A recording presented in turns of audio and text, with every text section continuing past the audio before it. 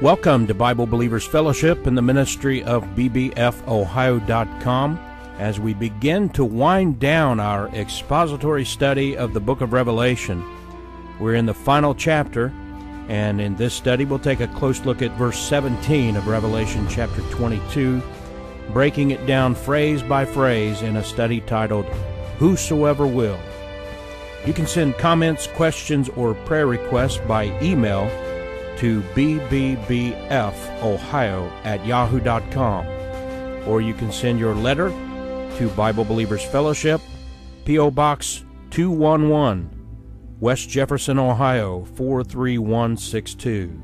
That's P.O. Box 211, West Jefferson, Ohio 43162. And now we begin our study of Revelation chapter 22, titled Whosoever Will. This is part 1 of 2. Revelation 22:17, and we'll open with a word of prayer. Father, we thank you, Lord, for everyone who is here.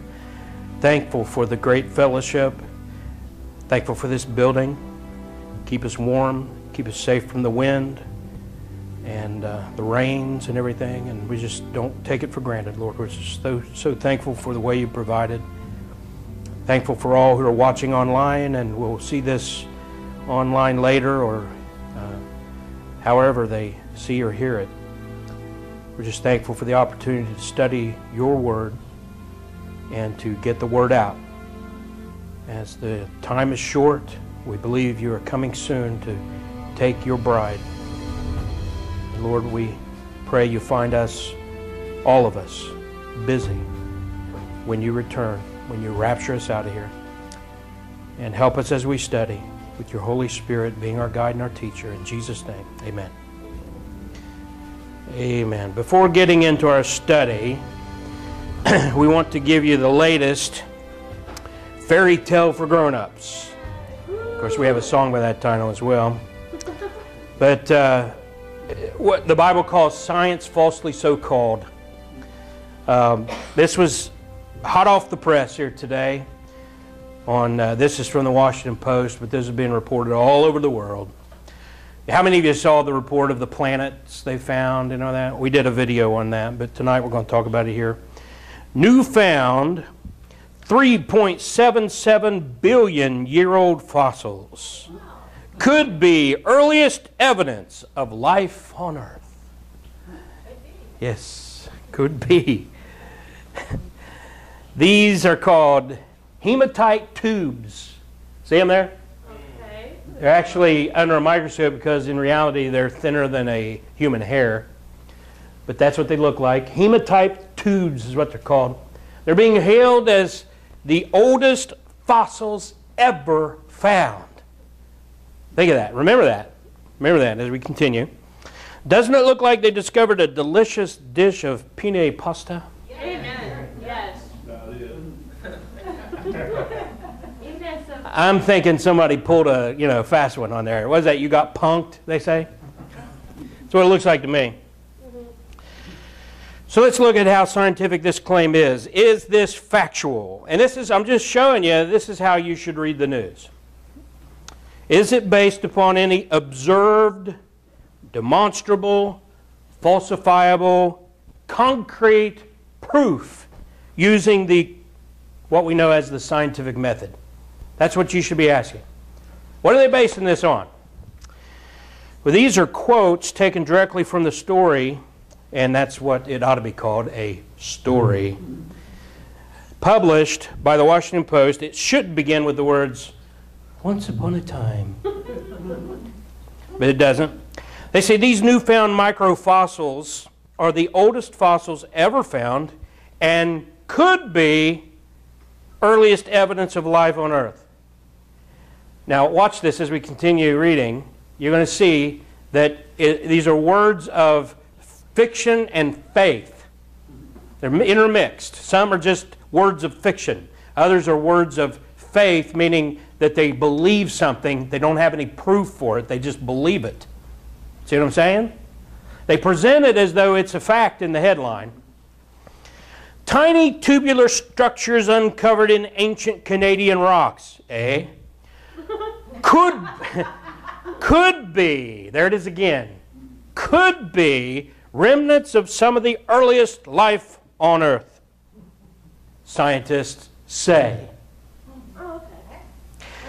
The straw-shaped microfossils, narrower than the width of a human hair and invisible to the naked eye. This sounded very much like our Once Upon a Time, There Was Nothing video. Now look at this. Are believed to come from ancient microbes. Based on what? Your grandmother's mustache, as Peter Ruckman would say. There's no basis for what you're reading. We're just reading, and this is presented as science. Scientists debate the age of the specimens, but the author's youngest estimate, 3.77 billion years, would make these fossils the oldest, would make these fossils the oldest ever found if it was based on something more than the author's estimate. Why did he estimate 3.75? That's a great question. That would be the oldest, probably. There's no evidence of any evidence. Continue. Any signs of life in the rocks that do survive are difficult to distinguish, let alone prove. I mean, it's just crazy. I was reading this, I'm thinking, this is hilarious. It's sad, but it's hilarious. Continuing, other researchers in the field express skepticism. Those would be scientists. The real scientists, are like, wait a minute now. About whether the structures were really fossils. See, they're saying, what? We don't even know if these are fossils, let alone 3.77 billion-year-old fossils. So they really could be penne pasta instead of fossils. I'm just saying, scientifically speaking. That's spaghetti sauce. Your mother's made this dish before. You have eaten this before. Yeah. Little pieces. This is Parmesan. There. All right, we're almost done, but it's too much fun. I got to go in a little bit. But the scientists behind the new finding believe their analysis should hold up to scrutiny. I believe I can fly. Believe. That's not science, folks. I'm sorry. That's just not science. It's something, but it's not science. In addition to structures that look like fossil microbes, the rocks contain a cocktail of chemical compounds. So now they're having a cocktail with their penne pasta. Bottoms up. In addition to structures that look like fossil microbes, I'm quoting scientists, by the way. I'm not making this up. The rocks contain a cocktail of chemical compounds they say is almost certainly the result of biological processes. How many of you know hearsay is really good science? You know that? That's what I hear. That's what I hear. I'm coming to the ear. Yes, that's what I hear.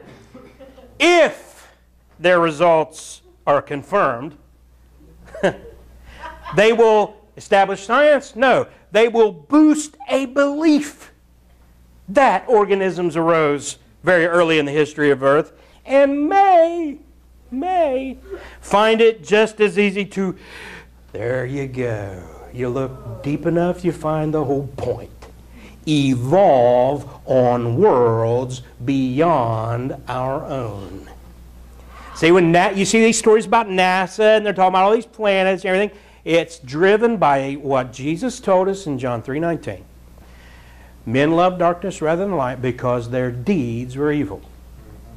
And there have been some of them, even during scientific debates, admit they really don't have a lot of science, but they don't want the intelligent design / creationist argument getting in the way of their sex life.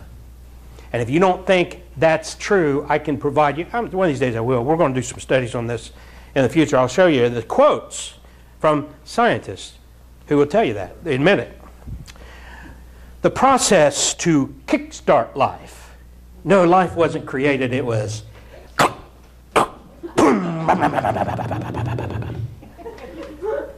The process to kickstart life may not need a significant length of time or special chemistry, but could actually be relatively simple process to get started. If you know what those words mean, you know how stupid that comment is. Said Matthew Dodd, a book-smart idiot biochemist at University College London and the lead author on the paper. Oh, he's a biogeochemist. Not only do they make up their science, but they make up the names of their jobs. And there you have it. It's not about science. It's about creating proof, in quotes, for an agnostic religious belief system. And I'm telling you, if you read and scrutinize what you're seeing, how many of you saw Bill Nye on Tucker Carlson the other day? And Tucker just kept asking him the same question, wanting an answer, and couldn't get it. And that's what you'll see from these guys. They don't deal in science. Bill Nye is not a science guy. I think he didn't go to college to be a science. He has a... Yeah, business degree. Yeah, he's an engineer. But he's not a scientist in the sense that we think of when we think of a science guy. So anyway, that's going to segue into our study. Whosoever will, Revelation 22:17. And got a picture there of the nail-scarred hands wide open. The message of the gospel is to whosoever will. These guys we just read from, these scientists, are the whosoever wants. And it doesn't have anything to do with election and Calvinism. God did not predestinate these scientists to be stupid. They chose that. And verse 17 is the only verse we're going to read in our study because it's so thick. I want to read this with you. Read it. And the Spirit and the bride say, Come. And let him that heareth say, Come. And let him that is athirst come. And whosoever will, let him take the water of life freely. Amen. So we begin by noting the bride. And I just want to give you, as we begin this study, you see an example of people refusing to believe the plain teaching of the Scripture. And folks, let me tell you something. When people start to sell you something that sounds really complicated from the Word of God, then you can almost always discount it. Someone say, well, what about the Trinity? Trinity is simple unless you think too much about it. The Father is God, the Son is God, the Holy Ghost is God. But there's not three gods, there's one God and three persons. End of discussion.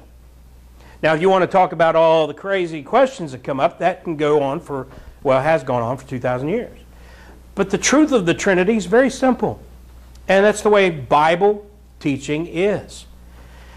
So we begin with by noting the bride, and this is not Israel. Why do we say that? Because some people teach it is. And the Spirit and the bride say, Come. So if you're going to teach that the bride is anything other than the believers, the body of Christ, the church of Jesus Christ, then you have to fill in the blank by saying, okay, then we say that's Israel. A group called hyper-dispensationalists teach the error that the bride is Israel. And the Spirit and Israel say, Come. Just think about how dumb that sounds. Why? That's not Israel. Israel isn't about calling on people to come. Right now, Israel is blinded. Yeah. Think about how insane it is to teach that this is Israel. The church is calling the world to Christ, not Israel. And so that's one of the things about Bible teaching, again, is, you know, just sometimes if you just say what you believe out loud, then it'll kind of wake you up to how stupid it is. I mean, if it's heresy, it's error, you know. I mean, I can't imagine being a Mormon, you know, and sitting around saying, wow, our God was once a man. And his God was once a man. And his God was once a man. And his God was once a man. And his God was once a man. And you say, how long are you going to do that? You'd have to do it forever. At some point, there had to be a God that is not created and didn't become a God from being a man. It's like the Big Bang Theory. Once upon a time, there was nothing, and it exploded. What exploded? Nothing. Just saying things out loud sometimes, you realize how dumb it is. And the Spirit and the bride say, come. Other hyperdispensationalists teach the error that the bride is New Jerusalem. Well, that don't fit. Do cities talk? But New Jerusalem is the mother of us all. Now, mothers talk. But that's not who's talking in this passage. Reminder from Galatians 4:26, we read this a few weeks ago. But Jerusalem which is above is free, which is the mother of us all. That's an amazing thing. But I can't get into all this except for to say that obviously New Jerusalem is the mother, not the bride. Amen? That's right. Error begets error. That'd make a good t-shirt. Also, you say heresy begets heresy. But once you start wrongly dividing the word of truth, you go off the rails. That's something you got to be careful, because once they hook you into something, and I've had half dozen people just this year so far who had blew me off, unfriended me, whatever you call it, and hadn't heard from some of them in months. And they come back and they say, you know, you were right about that guy. You were right about dispensations. You were right about... No, I wasn't right. I'm glad I gave you truthful information, but I'm not the one that's right. The Word of God is right. Study to show thyself approved unto God, a workman that needeth not to be ashamed, rightly dividing the word of truth. If you ignore the context, you don't put things where they belong, you're going to go off the rails. Wrongly dividing. And the Spirit and the bride say, come. Read this. And let him that heareth say, come. You ever think about what that means? That's you and me. See? The Spirit and the bride say, come. That's kind of a collective of the Holy Spirit who indwells all believers. The bride is the representation of all believers. But now it's down to the brass tacks. This is personal. Yeah, there's some people say, well, those preachers and those men at church, they'll do the work. I've got my own gifts. I've got my own callings. That sort of thing. And the Bible says if you're a child of God, you heard the gospel somehow. You heard a preacher, you heard a friend, you heard a complete stranger, it doesn't matter. You got a gospel tract. However, faith cometh by hearing, and hearing by the word of God. Now turn it around, and I love to use old Woody Hayes, who said, pay it forward. Well, that's not just when someone buys you a cookie or changes your tire when you have a flat tire. Those are great. That's great. If someone does something for you, that ought to drive you to say, you know what, I'm going to do something for somebody else. But it ought to start with the fact that Jesus died for you and someone else told you the gospel. Now you turn around and give your life up and preach the gospel. Amen? Amen. You heard and took heed, then call on others. And the Spirit of the bride say, come, and let him that heareth say, come. That's what we're to do. And, read that, and let him that is athirst come. That would be those who need to come. Haven't come yet. And you can take a horse to water, but you can't make him drink. Yep. Some of you may not know that. I didn't come up with that. That's not with me. That's been around for a while. It's an old saying. Hello, I'm Mr. Ed. I put that in there for no reason. I just love Mr. Ed. Matthew 5:6 says, blessed are they which do hunger and thirst after righteousness, for they shall be filled. Now look close to that. First of all, it's funny how many times these liberals love to go back to Matthew 5 and try to throw it in your face if you're not, sweet and nice all the time. If you ever tell them they're sinners, you tell them they're lost, tell them that they're lost, go to hell. You're mean. You need to go back and read Matthew 5.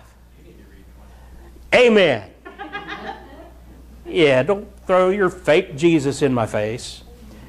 But this isn't actually even talking to Christians at this. He's saying, blessed are they which do hunger and thirst after righteousness, for they shall be filled. Christians, you're already full of the Holy Spirit. And if you're not full enough, that's your fault. God's there ready to fill you, but as long as you are in charge and you resist giving up to the Lord, then you won't be as full as you ought to be.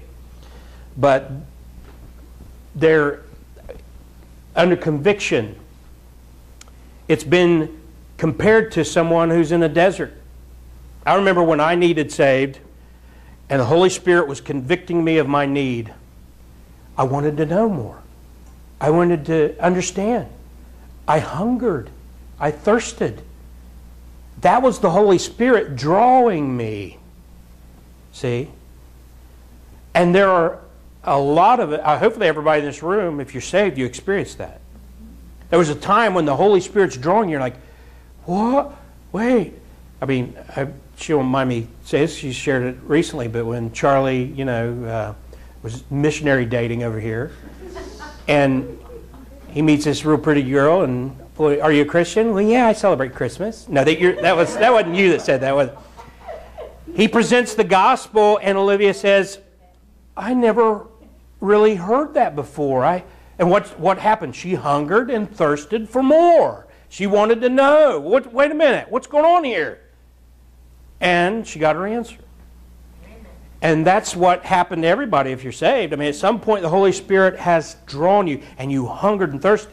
And Jesus promises, if you're watching this, listening to this, and you're not saved, but you are interested, you feel a drawing, the Holy Spirit is pulling you, and you say, wait, I want to know more about this. If you will, He will.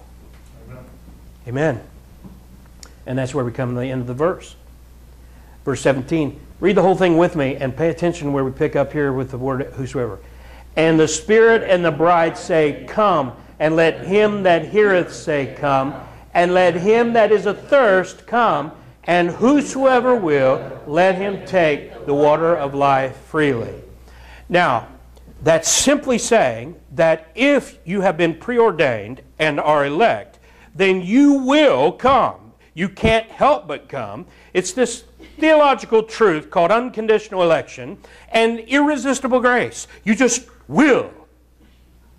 That's what you hear if you go to a Calvinist church. It's called baloney. Whosoever, let's just go to this simple verse of John 3:16. For God so loved the world that He gave His only begotten Son, that whosoever believeth in Him should not perish but have everlasting life. Now here's where I said, if you just say what you believe out loud, hey folks, if I believed Calvinism, I wouldn't hesitate to say this. I've met a couple who really believe, they're true believers when it comes to Calvinism, and they'll tell you right up front that really this John 3:16-ish rendition is really what it should say, but it doesn't say. For God so loved the elect that He gave His only begotten Son so that the elect would be forced to believe in Him and have everlasting life. That's the Calvinist teaching. Now they do not, in all fairness, they do not change the Bible, and they don't tell you you should change the Bible, but then when they preach, they change it. And they hack and hack and hack. And if they were honest, that's how they would, at least they would say, no, to paraphrase it, for God so loved the elect. And it doesn't say that. Whosoever, according to Webster's 1828 dictionary, is anyone, any person, whatever. They say it's the well-ordered cosmos. Yes. That's how they render that. Yes. God so loved the well-ordered cosmos. I said under. She's That's what they say. speaking from experience. I know. I know what they say. He's exactly right. And they'll say the whosoever is the elect. And see, there's a half-truth there. It's true that whosoever, when they will, they are the elect. God chose to save those who believe. See that? God chose to save those who believe. So who are the chosen? The whosoever. That's who's saved. They have to redefine words, and that's what all the cults do, folks. You want to know why Baptist churches, for example, have been split by Calvinism? Calvinists come in and they split churches. Calvinists, usually it's a pastor or someone in leadership, and they come in and they start packing the leadership, and they start kicking out people who don't believe what they believe, and eventually they then change the statements of faith. And you'll find that you go to these churches that are Calvinistic, who used to be, just like have the same statement of faith that we have. And you'll find that the history is some parasite came in and sucked the life out of that church and converted it over to a Calvinist church. Yep. Now, the whosoever, according to the English language, the King James Bible is translated in, is anyone, not the elect. It's any person whatever. Any person whatever can believe and be saved. Isn't that simple? They even quote the same verse when they give you, that's in the dictionary. Whosoever will. Who's the whosoever? Anyone. Any person whatever. Let him take of the water of life freely. Now, whosoever means what? Anyone. It means whosoever. See how simple it is? It takes a Calvinist to make that difficult. And the Spirit and the bride say, come. And let him that heareth say, come. And let him that is athirst come. And whosoever what? Will. Let him take the water of life freely. Well, let's go back to Webster and see what he says about will. Will is a dude that I went to school with. No, I'm kidding. Will is that faculty of the mind by which we determine either to do or forbear an action. See how simple that is? The faculty of the mind by which we determine whether or not to do something. If you don't make that determination, it's not will. Calvinists teach that you don't will anything. When it comes to salvation, you do what you are predestined, predetermined, and forced to do. But the double-talking, split-tongued preachers that speak with tongue will get up there and act like they believe in a will and then preach whole messages denying it. Now, another way you can tell that you're in either a cult or cultic or very unsound church is when the guy gets up and preaches the same thing over and over. We've talked about our experience in the apostolic Pentecostal movement. The majority of sermons will be about the trinities of the devil. You must be baptized in the name of Jesus only and speak in tongues to be saved. Put dresses on and quit wearing pants and makeup. And guys, in some of those churches, a lot of them anyway, Jim, you're backslidden, you need sleeves. And get rid of the facial hair. And do you have socks on? Okay. That's what you get in these churches. And by the way, the apostolics believe in the same type of thing the Calvinists do. They preach everything's predetermined. And a lot of them base it on that we talked about before, not picking on anybody, but that Cain serpent seed doctrine. William Branham.